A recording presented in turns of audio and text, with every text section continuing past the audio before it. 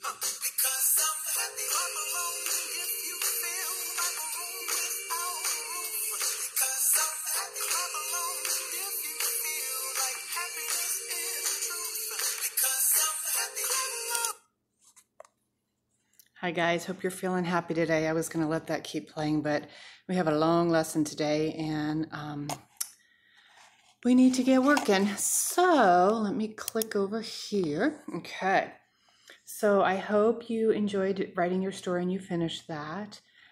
Today you're going to be writing a scene using dialogue, a scene between two characters and a problem, maybe a discussion that they're having.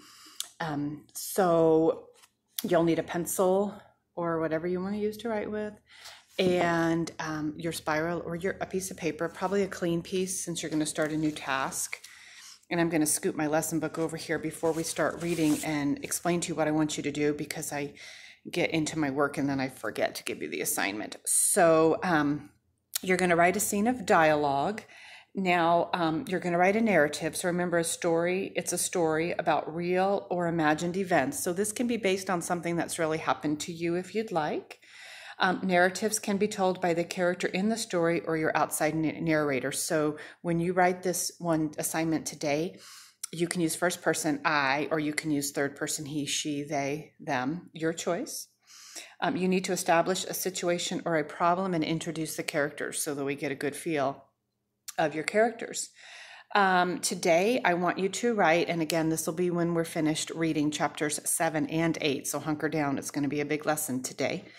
You're going to write a scene. So just a scene. It doesn't have to be an entire situation from beginning to end, just a part, okay, of dialogue using quotation marks between two or more characters who work together to come up with creative solutions to a problem.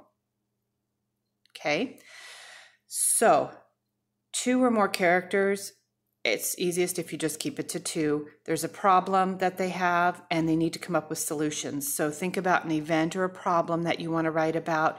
Then think about who's going to tell the story, if it's going to be you, I, or third person. And then how are you going to use dialogue to explain the events and the conversation between the characters? The whole thing isn't going to be in dialogue, just parts of it.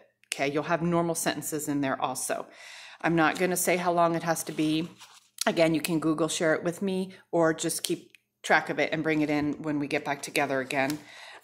So for those of you who forget and are going, now what's dialogue? I don't remember her talking about dialogue. Some of you. Students, I need you to understand that when characters are speaking, their words are closed with quotation marks. You call them bunny ears when you're little people, remember? This tells the character what they're saying, the words out loud that they would be saying. So you're not going to put in quotation marks, Bob said. Don't put that in quotation marks. Bob said, comma, I like the rain, whatever. Okay, so that's your assignment when we're done reading. And as we read, if Greg and Maura are going to have situations going on, it might give you some ideas of a situation you might want to write about. Okay, let's get started. And I've got a few things. I'll be stopping you as we go, but don't start the writing assignment yet. We're going to read first. Chapter 7 is called Order and Chaos. Now, would order and chaos be synonyms or antonyms? Remember, synonym means the same. Antonym is opposite. So order and chaos would be an antonym. Okay. Ashworth Intermediate School was a big outfit. And when you put 450 kids, mostly between the ages of 9 and 12, under one roof, a certain amount of hubbub and clutter is normal. And therefore, room 27 was not normal. Room 27 at Ashworth School was never messy, never loud. Room 27 was always like a peaceful island. Ooh, they're comparing room 27 to a peaceful island, and they're using the word like. What figurative language is that? Nailed it. Simile. That's because the small kingdom known as room 27 was controlled by Mr. Anthony Xenotopoulos, who, for obvious reasons, was known simply as Mr. Z. Mr. Z was a man of average size, except perhaps for his head, which seemed a bit too large for his body. That's a good visual. But that might have been an optical illusion, because by the burst of black and gray hair spiraling out 1 or 2 inches in all directions, apart from his unruly turn-your-page hair, Mr. Z dressed neatly, and there's a picture In case you can't get a visual in your head, I could. Mine looked a little bit crazier than that guy, but not formally. He wore a coat and a tie, only for the end of the year assembly. The rest of the time he wore khakis, and khakis are like brown dress pants, or corduroys, and those, some of you have corduroys, they're the pants with kind of like the little lines and they swish when you walk, and loose-fitting collared shirts, carefully ironed. He had piercing dark eyes and a bright smile, which made it harder to notice the large nose that lived between them. Mr. Z taught sixth graders, and in his kingdom, mathematics ruled. Some of you are going to like this, my math buffs out there. Everything about his room, including his legendary calmness, was a function of math. Mr. Z did not just teach sixth grade math, he lived math. He breathed and ate and slept and dreamed math. His wife taught geometry at the high school, so you could even say that he had married math. Plus, their only son was an engineering major at the State University. For Mr. Z, math was the source of all that was beautiful, good, and true. Math controlled the orbits of the planet, always in perfect stressless balance. Math was frictionless. Math supplied the principles that sent rockets past the moon and helped Beethoven create his symphonies. Mr. Z believed that even the smile of the Mona Lisa, that's a famous painting you can Google if you'd like the spiral of the chambered nautilus, could be expressed as a ratio, a set of elegant numbers. So if you want to look up the spiral of the chambered nautilus, chambered, C-H-A-M-B-E-R-E-D, nautilus. Okay, you see it? If you look that up, you'll see it's I looked it up because I couldn't remember what the ratio was. So the chambered nautilus is often used as an example of the golden spiral. While nautiluses show logarithmic spirals, the ratios range from 1.24 to 1.43, with an average ratio of about 1.33 to 1. The golden spiral's ratio was 1.618, and it looks like a shell. So if you're interested, go ahead and Google that. I would show you the picture on my screen, but I'm afraid if I move my recording, I'm going to screw it up. So I don't want to mess it up. The alarm clock, the thermometer, the calendar, the digital watch on his wrist, the odometer in his car, the test and quiz scores of his students, the percentage points of his graduating scale, they gave him the numbers he lived by. He woke each day at 6:15, school or no school. Channel 7's weather forecasts were the most accurate. He'd done a 3-year study himself, so he predicted high temperature of 70 degrees or warmer equals khaki pants, sorry, I'm turning my page so I'm organized, equals khaki pants plus a short sleeve shirt, 69 degrees or below equals corduroys plus long sleeves, and for a high temperature of 40 degrees or lower plus one sweater. Do you see how they did that in that sentence? They organized it like a math problem equation. Interesting. Turn to page 60. Mr.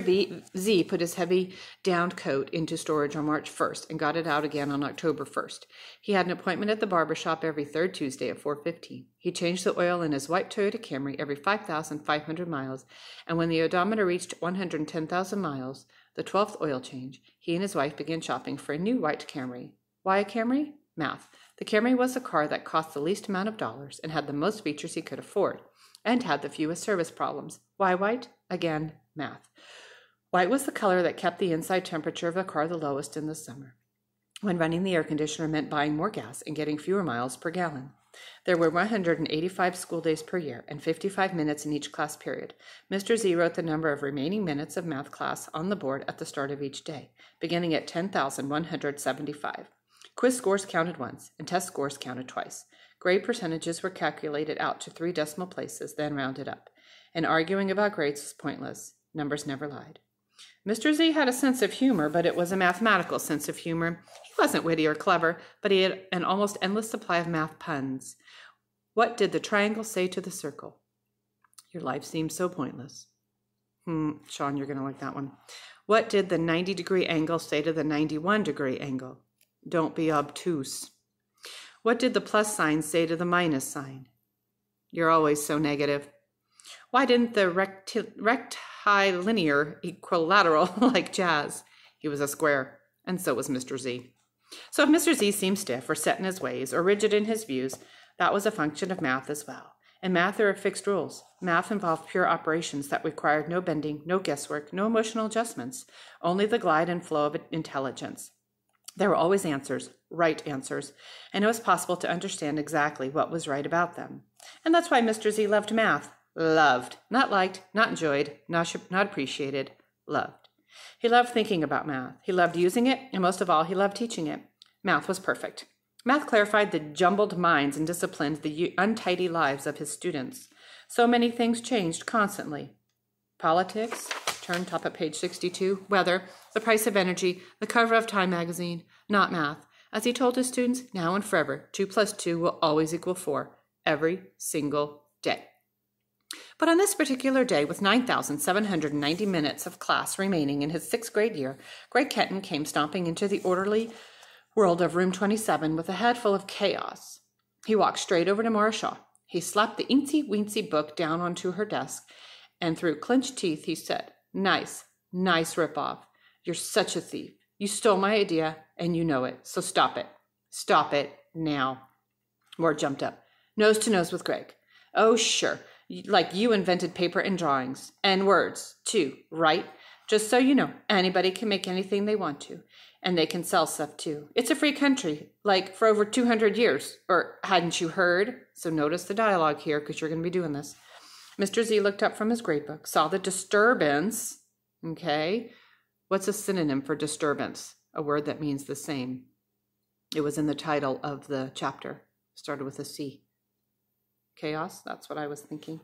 In aisle 4 and got to his feet. Speaking as he moved, he was at the scene in 3 seconds.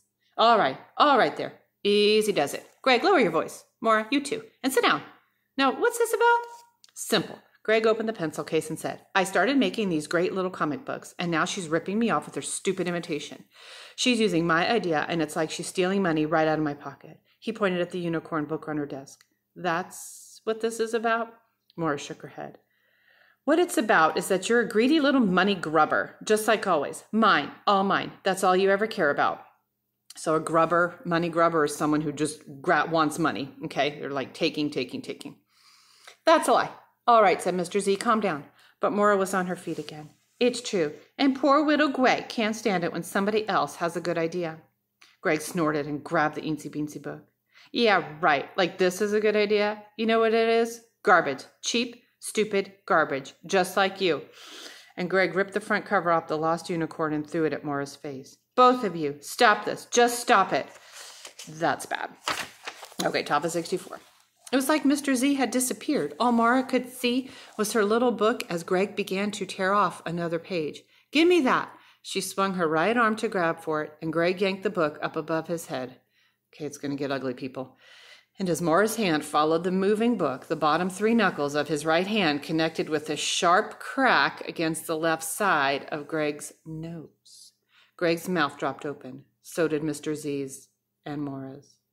There was a half second of stunned silence, and then, ow! Greg clutched his nose, which began to bleed, dripping onto Maura's desk. Room 27, usually quieter than the library, flashed to life. Did you see that? What? Where? Maura, she pounded him. No way. I saw it. Look at his nose. Ooh, blood. And amid all the other noise, Maura squeaked out, I'm really sorry. I didn't mean to. Really, I didn't. So please notice all the beautiful dialogue on page 64, the quotation marks, the students talking back and forth. That's what I expect you to include in your narrative for me. Mr. Z wanted to take charge. He wanted to quiet the room, calm Maura, and get Greg to the nurse. But there was blood. Numbers never bleed, which Mr. Z believed was one of their best qualities, because just the word blood was enough to make him start looking for a chair so he could sit and put his head between his knees. Why is he going to do that? Yeah, he's going to pass out. Mr. Z turned away from Greg, already woozy. I love the word woozy. His face was going gray, but as he slumped into the nearest empty desk, swallowing hard, he managed to say, Maura, please help. Greg, to the nurse. I'll be here. Maura rushed to the front of the room, yanked 5 or 6 tissues from the box on Mr. Z's desk, and hurried back to Greg. Here. Greg accepted the tissues, but when Maura took his elbow and began steering him toward the hallway, he jerked his arm free and made his own way out the door. It was bad enough he'd just gotten a bloody nose from a girl. No way was he going to let the same girl turn around and help him. Maura stopped at the doorway of the nurse's office, and Mrs. Emmett took charge. Sitting Greg on the back vinyl cot, she grabbed a plastic cold pack from the cabinet and smacked it on her desk 3 or 4 times to activate the crystals. She pulled on a pair of pale green gloves, took a paper towel, got it wet at the sink, and began to clean up Greg's face. Lean forward. The nurse took the cold pack and wrapped it in a deep, damp washcloth. Leaning over, she looked at the marks on Greg's skin, then pressed the cold pack gently against his face. Mrs. Emmett said, "How'd this happen?" It would have been so easy for Greg to lift his bloody hand, point a crimson finger, and shout, "Mora did it! She slugged me right in the nose, hard." He could have yelled so loud that the principal across the hall would have heard him, but he didn't. He mumbled, "It was an accident. Somebody grabbed for something, and I got in the way." The nurse lifted the cold pack and touched Greg's nose carefully with her gloved fingers. He flinched. So if you flinch, what do? Like that, right? Ms. Emmett said, "It's not broken, but you're going to have a black eye, a real prize winner. You need to stay here till I'm sure the bleeding has stopped." She pressed the cold pack back in place and said, "Put your left hand here and press, not too hard." Greg did as he was told. Turning to the doorway, Mrs. Emmett said, "Mora, did any blood get on you?" Mora looked at her hands and down at her front. She shook her head. "Anywhere else?" asked the nurse. "Where did it happen?" "In Mr. Z's room. Some drops got on a desk, and maybe on the floor." Mrs. Emmett nodded. "I'll send the custodian with disinfectant. You should get back to class now." Mora hesitated. It was nice Greg hadn't blamed her, and she wanted him to turn and look at her. She wanted to at least nod a thanks at him, but Greg kept his eyes shut, so Mora turned and left. Mrs. Emmett said, "Greg, I have to find the custodian. You can lean back on those pillows now, but stay still, all right?" And she was gone. The whole side of Greg's face throbbed as, turn to page 68. He eased himself back. Great, a black eye. From a girl. Just what I always wanted. What Mora had said in Mr. Z's room came back to him. "You're a greedy little money grubber, just like always." Those words hurt. Worse than the nose. His big brothers had been calling him stingy and greedy for years. Is that what they think? That I'm a money grubber? Everybody wants a lot of money, right? What's wrong with that? Can I help it if I have good ideas and then I'm willing to work? There's nothing wrong with that. Gray became aware that he had something clutched in his right hand. He brought it up to where he could see it. It was a wad of bloody tissues and something else. Mora's mini book, The Lost Unicorn. The front cover was half gone, and some of the wrinkled pages were streaked with blood. Illustrated in living color, Greg thought. That made him smile, which forced a sharp pain through his nose and his left eye. He got the book in focus, and using only his right hand, he began to turn the pages. Greg could tell right away that it wasn't his kind of story, which had not come as a surprise. It was about a young unicorn who'd gotten lost, also not a surprise. At first the unicorn was terrified, but then she remembered what her mother and father had told her. If you ever have a problem, find someone with a bigger problem and offer to help. I love that advice. Do this and your own worries will disappear. So the unicorn went looking for someone to help and found a princess who had been kidnapped, locked in a tower by a wicked ogre. The unicorn used her horn to chop down the tree which leaned against the tower and gave the princess a way to escape. Then the unicorn gave the princess a ride back to her mother's castle. The queen was so happy to have her daughter back that she asked 10 of her best knights to help the unicorn find her way home, and they all lived happily ever after. Even though it seemed like a lame story to Greg, Greg had to admit that the writing was good and the artwork wasn't bad either. It was actually a tiny picture book, not at all like a comic book. Each of Mora's pictures took up a whole page. There was no sequenced panels, no page grids, and no speech balloons turning your page, like comics have. Still, the drawings were good, and Mora had drawn vines and flowers around the borders of each page. Bringing the little book closer to his good eye, Greg blinked. Then he rubbed his fingers on the page. The dark gray lines smudged and smeared. He could not believe what he was seeing. This is the original artwork. Mora's drawing every book by hand and putting them together one at a time. No wonder she went nuts when I started ripping this one up, because remember how he did an original and then copied it? Leaning his head back and closing both eyes, Greg smiled. He'd just made an important discovery. This meant that Mora did not know how to mass-produce her books.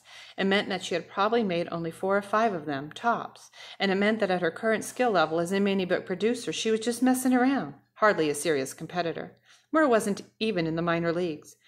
And as business mind clicked away, Greg saw the future grow bright again. With kids buying so many of his chunky comics that he would make tons of money.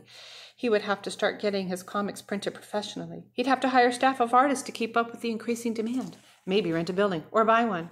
He started a website and started selling to the major comics distributors, too.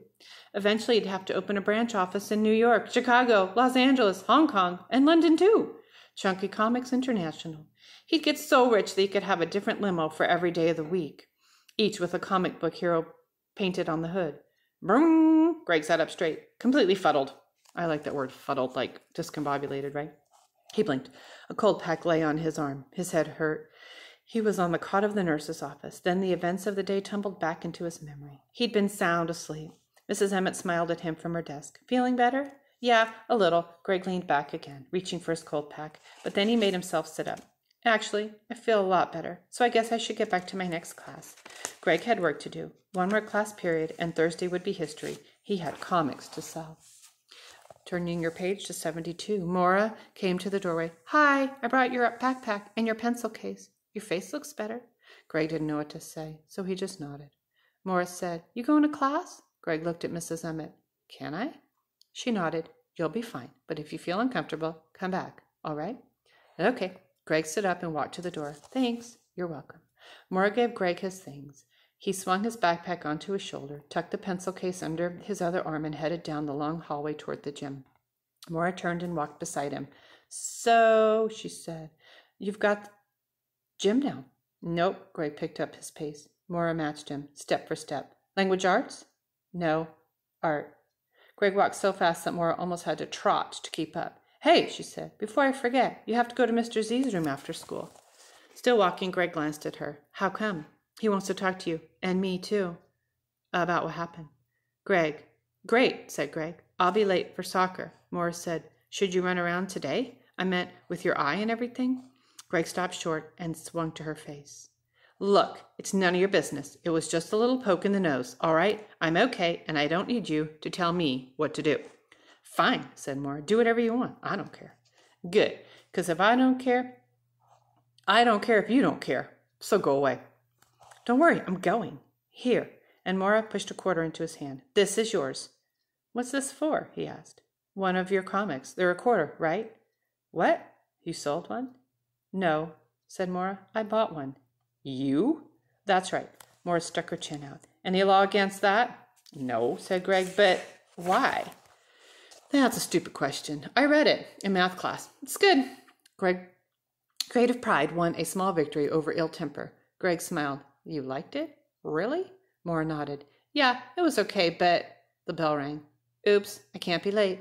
Maura turned and dashed for class. But what? Greg called after her. Later, she called back, and Greg thought, later?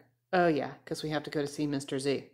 The art room was close, and Greg quickly forgot Maura's comments about his comic book. He had to finish a wire sculpture. The thing was due Monday, and it was going to take a small miracle to get it done on time. Still, that didn't keep Greg from selling 3 more copies of Return of the Hunter before the end of art class. Excellent. Now we're on 75. We'll see if we can do chapter 8 also. It's called Chew Down. When Greg got to Mr. Z's room after school on Thursday, no one else was there. He sat at the desk in the front row and looked over at the clock. It was already 3:05. Greg thought, 6 minutes. If he's not here in 6 minutes, I'm going to soccer. A minute later, Maura burst into the room. Sorry, I know I'm late, but... Then she saw only Greg was there. She stopped and then walked to the front of the room. I thought I was late. You are late, said Greg. He jerked a thumb toward Mr. Z's desk. Just not as late as he is.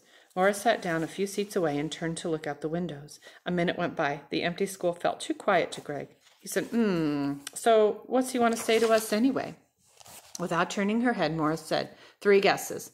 All right, said Greg. Then he remembered what Maura had said about his comic book. It was okay, but... Greg wanted Maura to finish that sentence. Then he thought, what do I care what she thinks? But after another minute of silence, his curiosity won out. Still, he didn't want Maura to think he actually cared what she thought. Then he hit on a way to bring up the subject. Greg said, I read your unicorn book. It was good, for what it is. Maura turned to face him, arching one of her pale eyebrows. What's that supposed to mean? Nothing, said Greg. It's not really my kind of story, that's all. You know, princesses and unicorns. I like comic books. And your book isn't a comic. So why'd you read it? Greg shrugged. It was the only reading material I had in the nurse's office. I was bored. How come you read my story? Maura tossed her head. Same reason, but there wasn't anything better to do in math. But you bought a copy of mine and said it was good, right?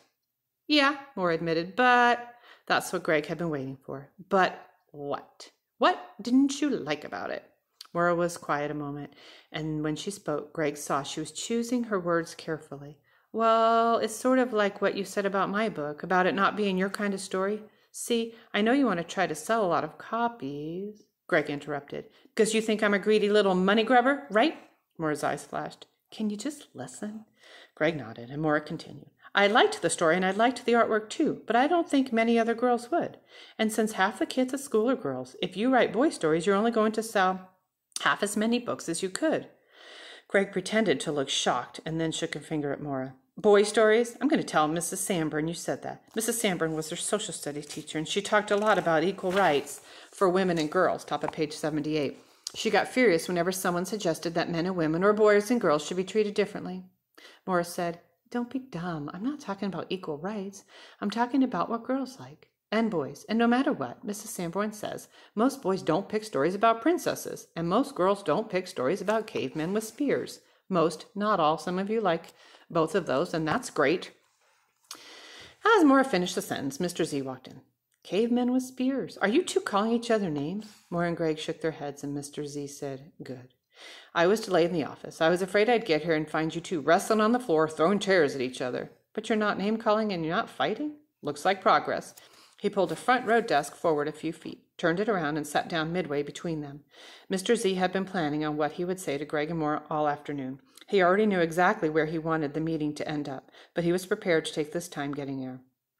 In his mind, it was like a math problem. He would add right ideas, subtract wrong ones, divide fuzzy thinking by pure logic, and then he and the children would nod and smile at each other as peace and understanding multiplied itself. Looking first into Maura's face and then into Greg's, Mr. Z said, Now tell me precisely what started this mess during sixth period.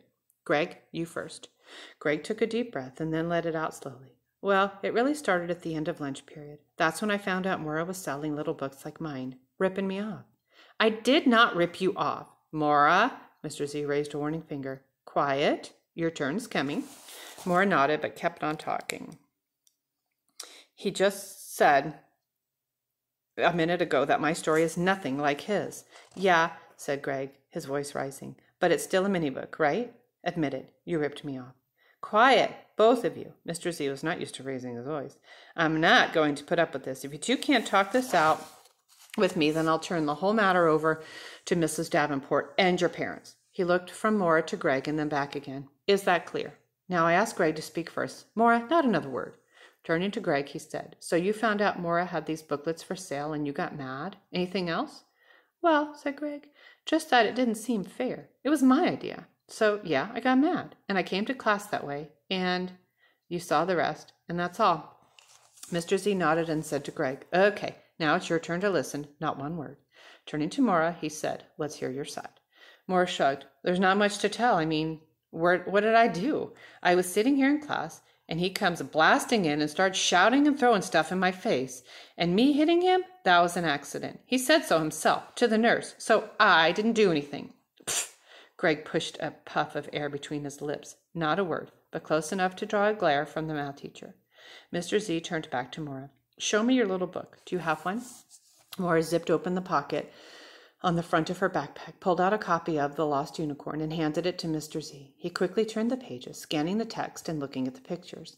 Then, turning to Greg, he asked, And how about yours? Greg took a copy from his pencil case and handed it over. Again, Mr. Z did a skim. Looking up from Crayon's face to Greg's, he said, So even though these are clearly very different themes, you're still mad that Maura did something similar, right? Use the same idea? Greg nodded. Right, my idea. Looking Greg in the eye, Mr. Z said, So you agree with me that a little book with pictures is an idea? Yeah, Greg said, Of course. Like I said, it was my idea. Mr. Z shook his head. That's not what I said. I said the little book with the pictures is an idea, not that is your idea. Then holding up both mini books between his thumb and index finger, he said, These two different things are still just one idea, right? Greg nodded. Right, and the idea was mine first. Mr. Z leaned forward. But the thing about a true idea is that no one can really own it, even the person who uses it first. In mathematics, the Sumerians were the first to use the idea of place value, over 5,000 years ago. But they did not own the idea. And when you sit here in my room adding large numbers, and you carry tens or hundreds over to the next place column, does a Sumerian come running in the room and say, Hey, quit it, that's my idea? Greg didn't answer. He lowered his eyes and stared at a smear of green gum on the floor. Mr. Z went on. Now, if Maura had used your character, this crayon guy, or if she had made her drawings look just like yours, then I think you'd have more reason to be upset. But she didn't do that. She used an old idea, a small book, in her own way. And yes, she might have seen you do it first, but that's the way ideas work. They spread. So I don't think you should be mad at Maura. If anything, you should feel flattered. Someone thought the way you used an old idea was so new and interesting that she wanted to try it out for herself. Mr. Z paused. Greg was looking down at his feet, studying his sneakers. He decided to just let Mr. Frizzyhead talk himself out. Why argue? The sooner this guy finished yakking, the sooner he could leave for soccer practice. Look at me, Greg. Greg tipped his head back. He flicked his eyes to the teacher's face and then back to the floor. The math teacher said, Is any of this making sense to you? Greg shrugged. Sure, I guess so. Then I think all this adds up to one thing. Mr. Z paused, waiting for Greg to look at him in the face. It didn't happen. So he said, Greg, you need to apologize to Maura. Greg's head jerked up. Apologize? Me? No. No way. Maura knew how stubborn Greg was, and she liked the talk that they'd been having before the teacher had arrived. She quickly said, It's okay, Mr. Z. He doesn't have to apologize. Mr. Z said, Yes, he does.